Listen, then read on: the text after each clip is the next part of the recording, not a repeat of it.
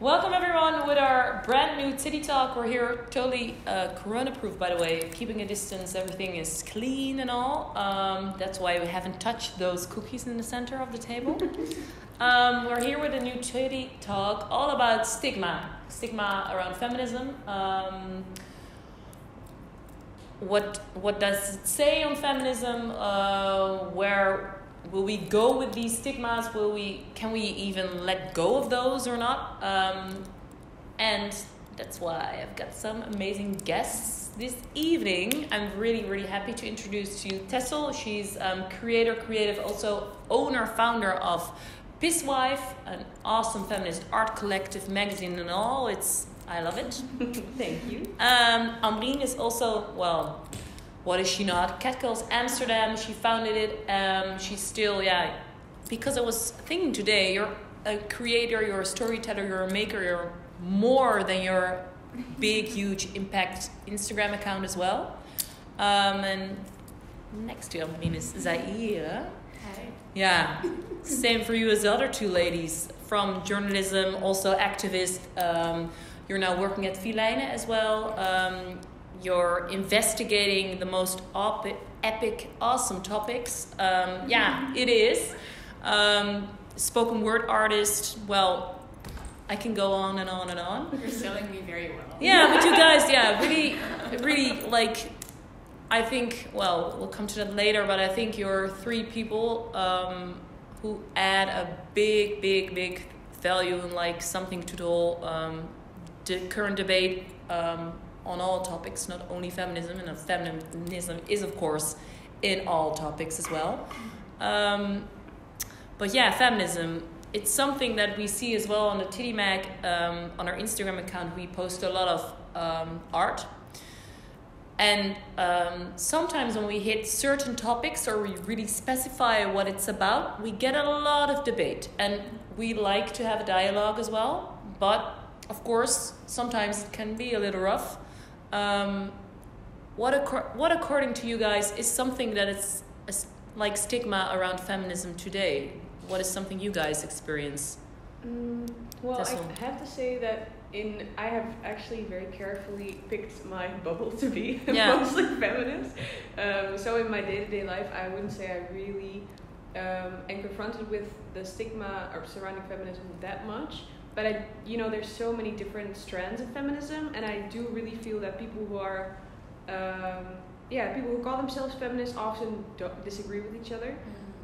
So there's definitely stigmas like within feminism, I would say, or like, I'm not sure whether that really is a stigma, but now I think today or yesterday, Adichie, a famous feminist, came forward saying that she was a big fan of J.K. Rowling's transphobic essay about how trans women are women.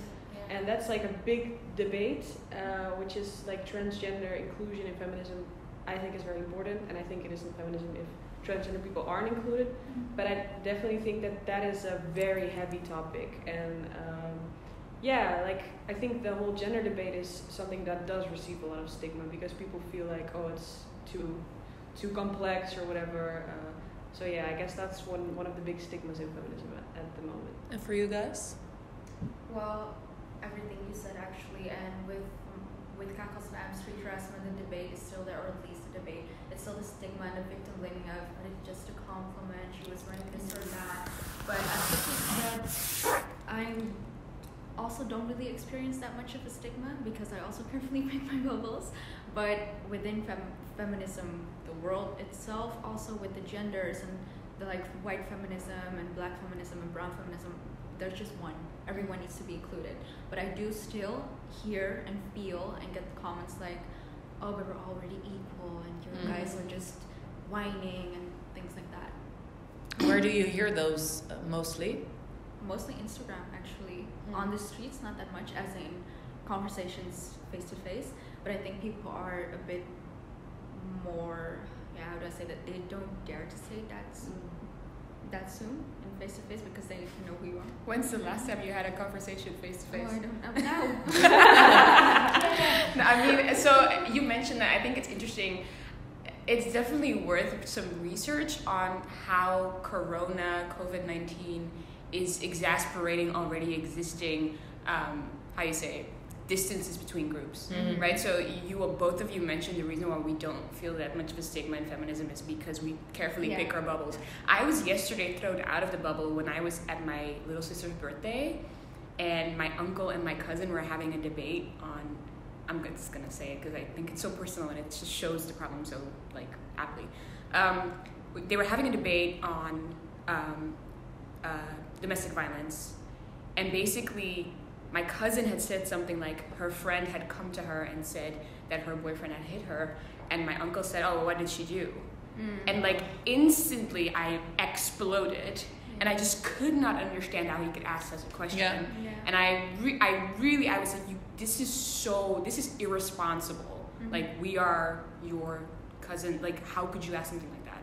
And that's really a moment where I realized there are spaces where this is a no-brainer, and there are spaces where this is not even, people still think that that's okay to ask. You know what I mean? And I think the difficulty of feminism today is how do you cater to the inward struggle of feminists not really agreeing with each other, and sort of out of the bubbles, that divide sort of opening. So you're having two different debates on two different levels, and it's really difficult to switch and sort of, because you're so used to the academic language of Indi Dadice and stuff like that, and then you have to turn to your uncle and explain why you don't ask a woman why she got beat up. You know what I mean?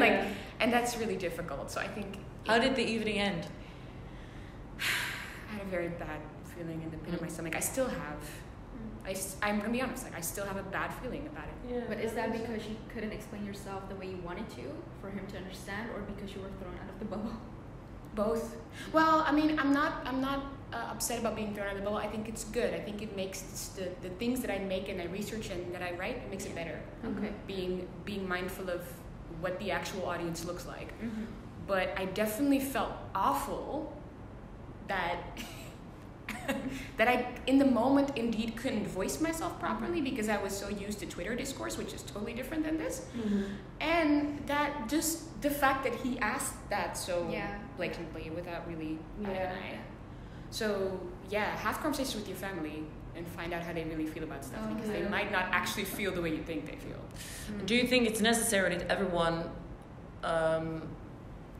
thinks the same, like family members, or can you all say, okay, I'm sorry, but I don't want to say cancel them, but perhaps cancel them, or say, okay, I'm not gonna convince my grandma of 90. Because what do you think? Because I'm idealist, my ideal world, everyone has to eventually agree and work together and come together, or do you think that's naive to create that in our period of time that we're living on this little bulb called the Earth? I mean, I would also definitely say I'm a big idealist, but there's just a level of my personal comfort that I need to make sure. I would love to debate everyone and explain everything and why I think a certain way, why I have certain opinions, but sometimes it is super exhausting, or it just costs me. As someone who has been in an abusive relationship, I feel like many times when people are very ignorant, that comment, I wouldn't have the emotional strength to go into that conversation. So whenever I do feel able to, I will definitely do that. And also right opinions, you can, I mean, I have my ideals, and people can have different ideals and they can still be valid, but I feel like when it comes to violence, that's not up for debate for me personally. Do you think there are certain boundaries, like you're saying violence, are there certain boundaries that people can have to agree on? I think so. The horrible sort of, I'm trying to make this make sense in my mind, because this is about people's humanity, right? Yeah. That's what we're talking about. Yeah. And the idea that my uncle can ask that question is not necessarily relevant, because he's not necessarily in a position of power in that moment.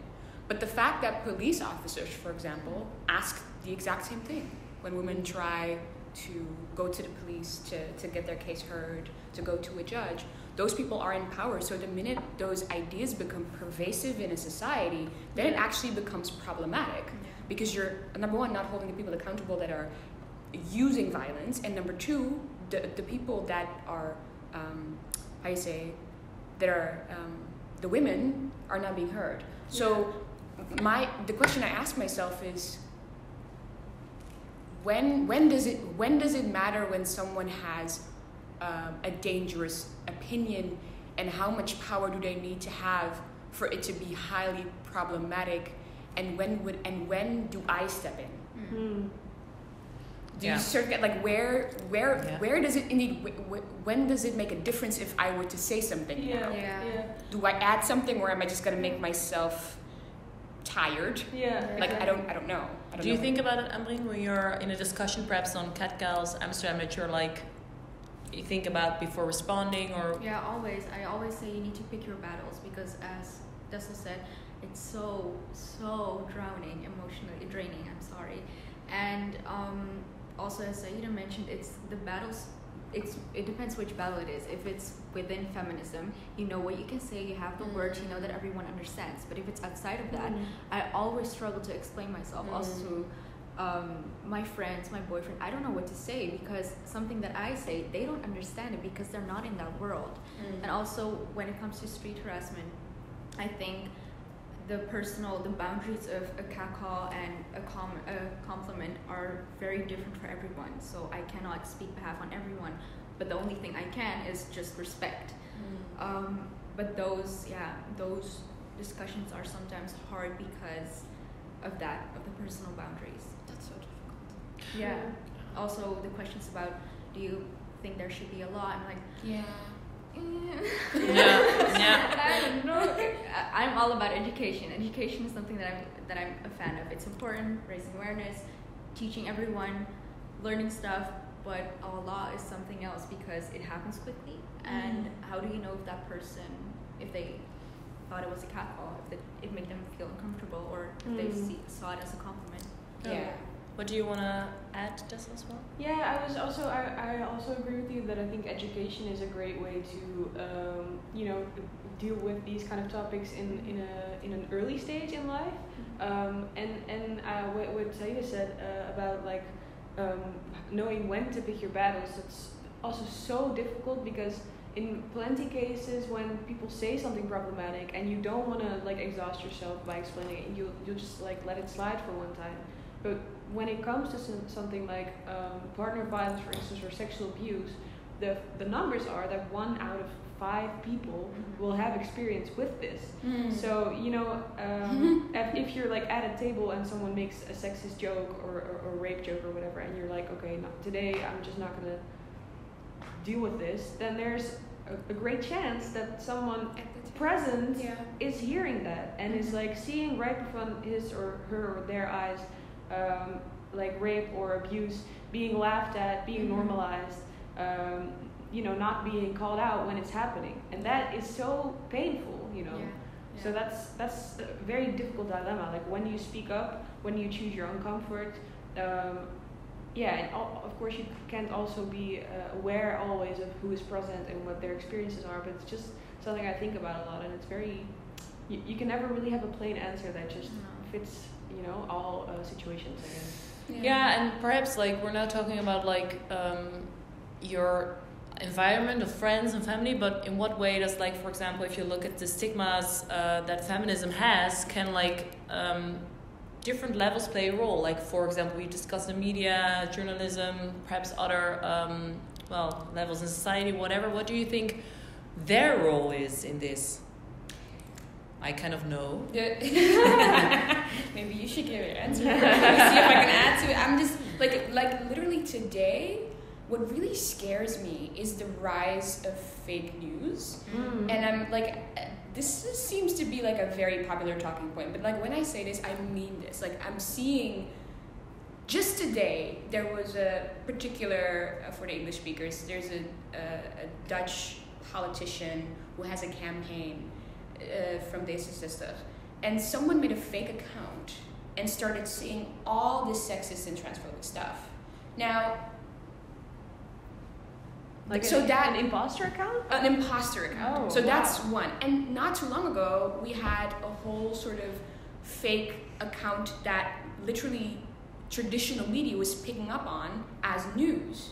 So like, it is the media's job to fact check.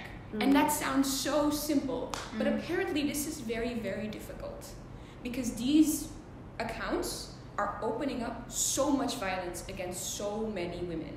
Me and so many of us that are on social media, and y'all notice you've dealt with this. Yeah. But that, like, really, it's insane. Even as we speak, and I'm getting Oh my called by gosh. a number that I don't know, and Oh getting my God. messages by a number that I don't know. Oh my God, no way. Yeah.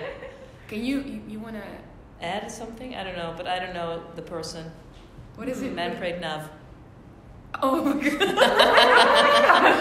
So yes, it's happening. Freaking scary. Yeah, I know, but I'm not afraid with my phone number because I've done the TV show Stigma, well, Yeah. for Dutch viewers, so I know that my telephone number is in the hands of a lot of different people, so I don't mind. Yeah. Block, delete, and buy. Yeah. But that's actually maybe where the stigma of feminism comes in, that these troll accounts or these imposter accounts are taken so seriously. Yes. Yeah. Whereas whenever there's a feminist account, Yeah. for instance, last summer there was an account called Abusers NL, which exposed Yeah. Oh my gosh. musicians, and Yes. then right now there's an account called Dutch Art Institutions, and everyone's so skeptical. Everyone's like, how do we know if it's true? When there's like 10 stories about the same old white man like And abusing girls. no traditional media picked up No. the abuser story. There were a slew of rappers, Dutch rappers, Yeah. that were accused of, and the thing is, they were very credible because I had heard of some of these Yes, people. me too. I was And like, oh, the I know funny this thing guy, I is, know this guy. everybody in sort of the industry had told me, like, okay, yeah, this guy, please don't go backstage. Yeah. You know, like I already kind of knew. And then it came out, I was like,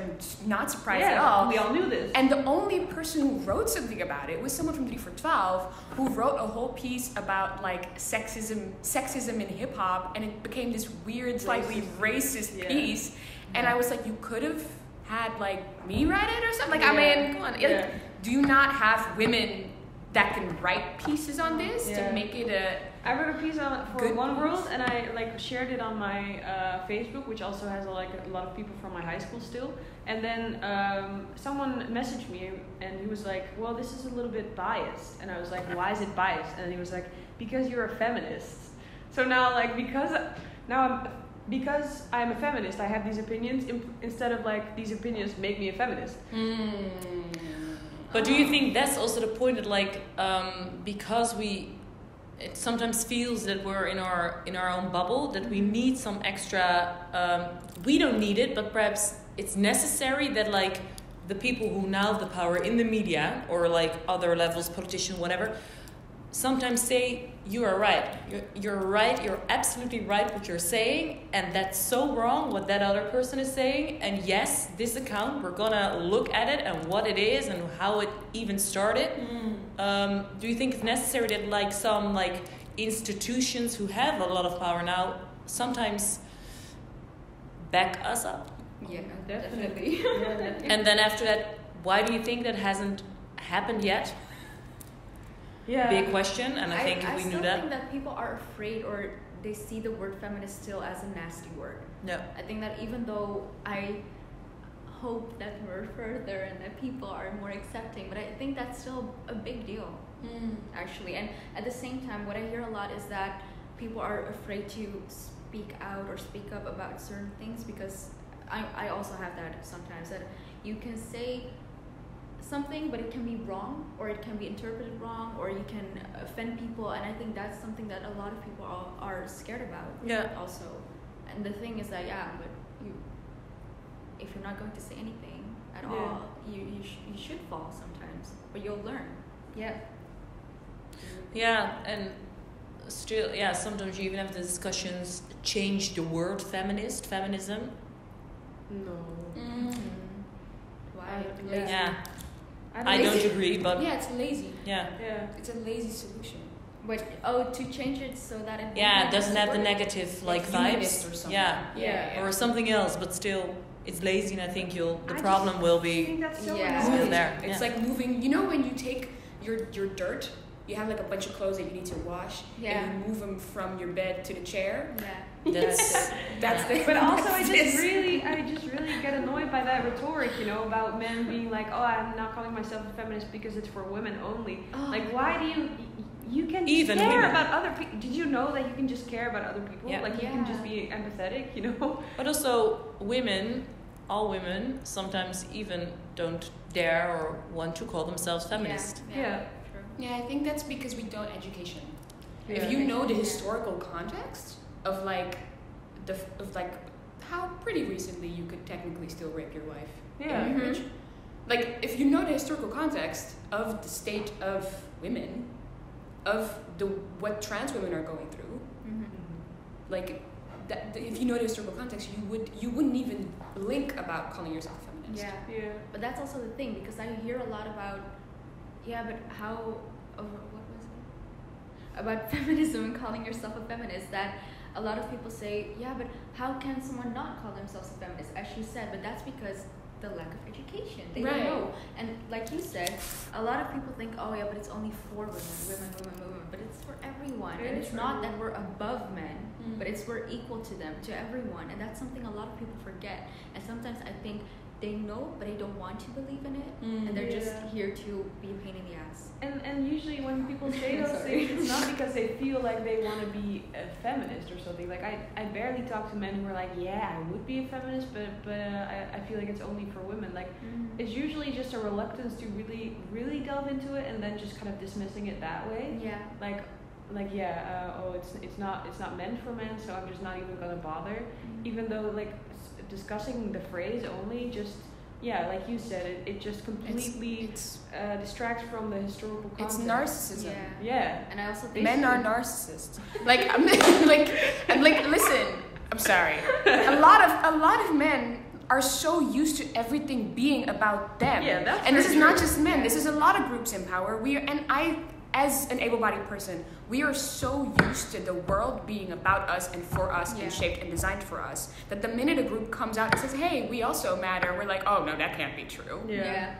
Like, if you're so used to yourself being the default, and I use the test of able-bodied because that's a situation where the world truly is designed for me. So if you step into that, it's easy to say, I see why this male is so reluctant to call himself a feminist, because like, I'm used to being able to walk stairs. I'm not used to having to ask for a ramp. And then when someone calls you out on your privilege, which is not even really calling out, but just like points to your you're like, why would I? You're like, oh, what did I do wrong? Why would I? I mean, I'm not bad. And that test is really like, I did not think about that. That makes you switch. I mean, we're narcissists. We are all narcissists, but also men. We all are narcissists. That's a great book title. Men are narcissists. I would read the shit out of it. Men are narcissists. And then perhaps even people would even have like, that isn't bad, is it? I'm a narcissist. That's what gets you further in life. That's how I make more money than y'all. The wage gap's actually not because, patriarchy. It's because we are narcissists and y'all need to be... whatever. It's Is this book about me? It's so cool. It's amazing. About me. Let's read it. Jesus Christ. Hey, but we're almost at the ending of this talk. If we look at the future... We escalated quite a bit. Well done, y'all. No, but it kind of sums it all up, or we're in. No, but if we look at the future, do you think we can eventually get rid of it? Of the stigma? I hope so. I mean, ever like completely rid of the stigma in the whole world? I don't have the mental capacity to imagine that. But I feel like there's definitely progress. And what's the first thing, if you say something in short, like what would be the first step according to you? Well, and I don't think you can say that in short, but I was about to say that's a tough one. Maybe ask them first. I'm gonna think about it. No. I don't know. It's just like not have feminism be the buzzword, but like an actual understanding of intersectionality, and so that people don't see feminism as like some dirty word or something, but grasp that it's a beautiful ideology and way of life. Beautiful. Well, I think that eventually we'll get there, but I'm a bit scared that everyone will be dead then, and I want to hope, but also the thing is that the newer generations are, how do I say that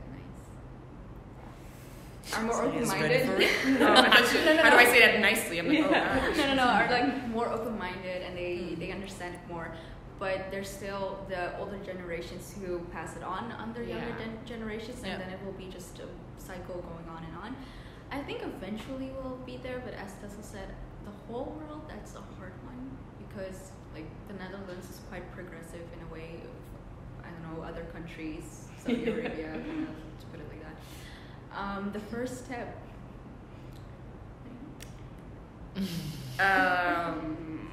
I think what Tessel said. Yeah, I just think grasping that it is something good.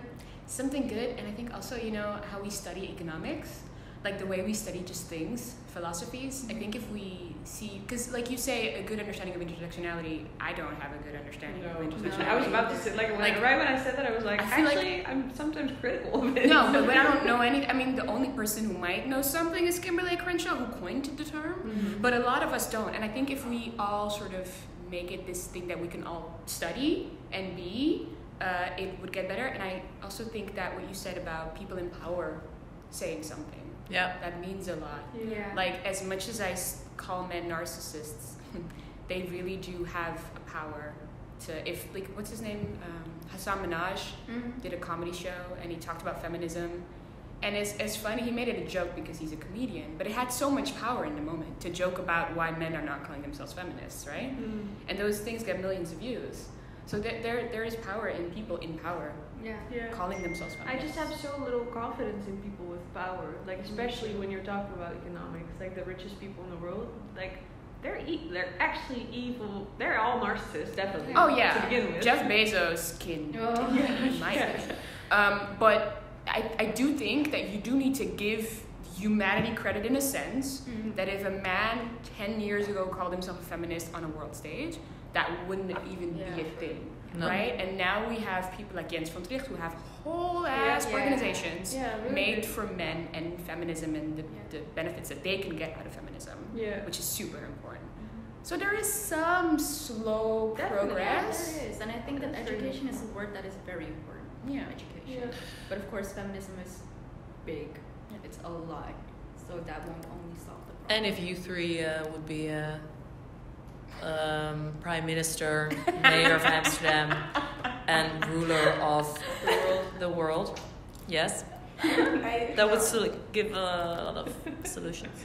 I don't know if I could do that, man. Well, the thing is, I've actually had this conversation, not about me being Mayor of Amsterdam, but just political stuff, is that you always have to compromise. Always. So even though if you have this goal, you want to be there. I think the really first step is to beat the VVD.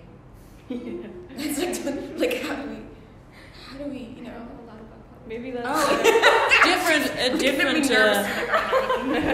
No, like so find out how we can actually mobilize people to take part in politics. That's a big one. That's what this guy's doing very well. And also like with people saying that we need to how do I say that younger people really need to vote and stuff like that.